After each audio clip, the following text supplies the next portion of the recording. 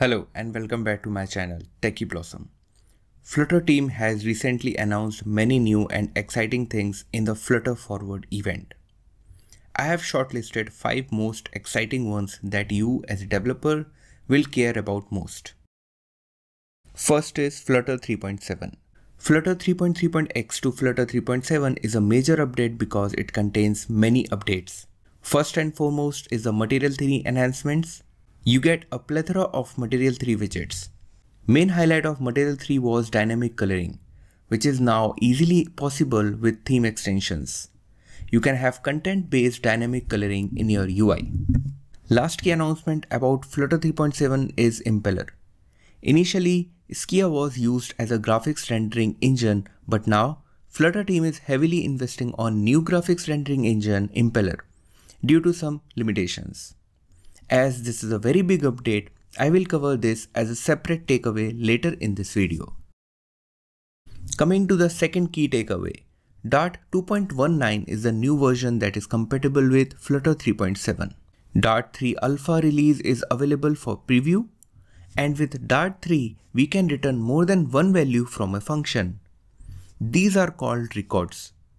With patterns, it would be possible to destructure the coming values and assign them directly to field or variables.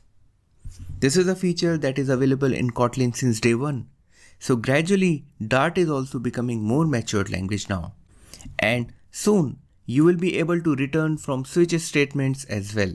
With Dart 3 release, there will be sound null safety, which means that all the code written with Dart 3 will be null safe. We know that Dart is portable to create Android, iOS, macOS, Windows, Linux, web and embedded platforms.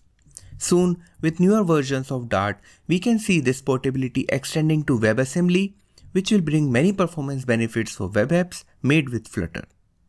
Newer versions will also start supporting RISC-V platform. Coming to the third key takeaway. I have worked with Flutter Web and my experience with it was not good so far. Maybe because it's still not mature, but soon this will change. 4 key optimizations that are landing on Flutter for Web are canvas kit reductions, font size reductions, deferred loading and improved concurrency. Flutter is one of the first in utilizing WebAssembly architecture. And next most eye-catchy stuff is element embedding. With this, we can embed Flutter UI in a div in a HTML page.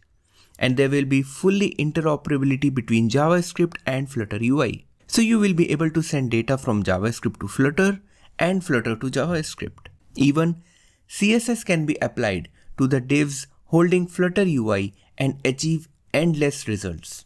And the last thing, pixel shaders. Yes, pixel shaders have come to web now. Coming to the fourth key takeaway, as I said, impeller. Impeller is a complete rewrite and will replace Skia. Why we need impeller?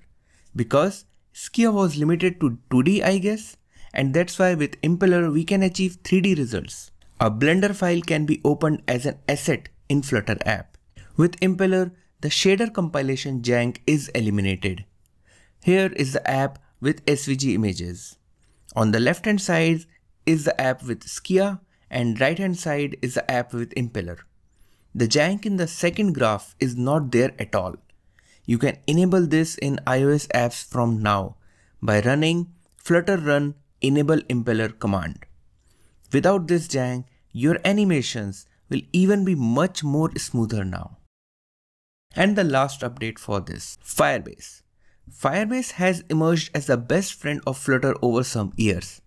And as a result of this friendship, Firebase team is continuously adding widgets for Flutter that make your life as a developer very easy. If you have done authentication with Firebase in past and wanted to create a UI for login with Google or any other provider like Apple, and after logging in, you have to show image of the user all by yourself. But now there is a cool widget for that. Sign in screen is a widget that will provide you a UI that has a register button and sign in with Google button. All the authentication when you press on sign in with Google button is taken care by this widget itself.